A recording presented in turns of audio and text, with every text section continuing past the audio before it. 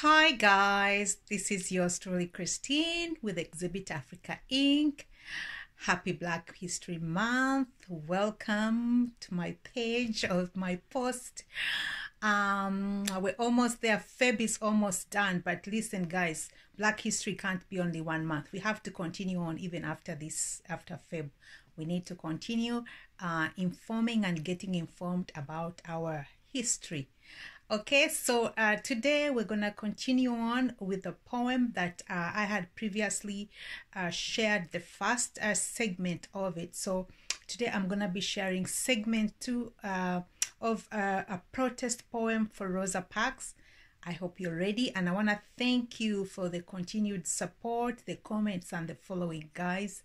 I'm really grateful. Thanks for taking the time. So let's get started with today's poem, which is a protest poem for Rosa Parks. Here we go. Early that morning revealed a brand new day. A man named Martin Luther King, I was told, was on his way to see about me and help blacks get equality.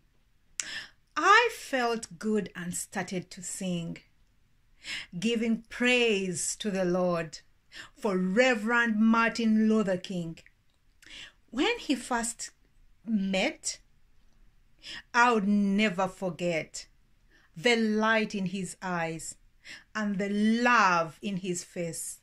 He was our new sunrise to wake us up and win this race.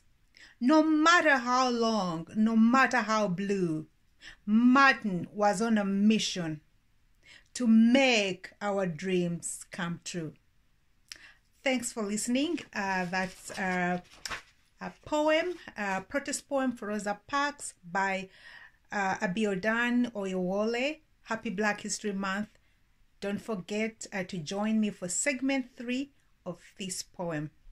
See you on our next poem. Have a great day. Cheers for now.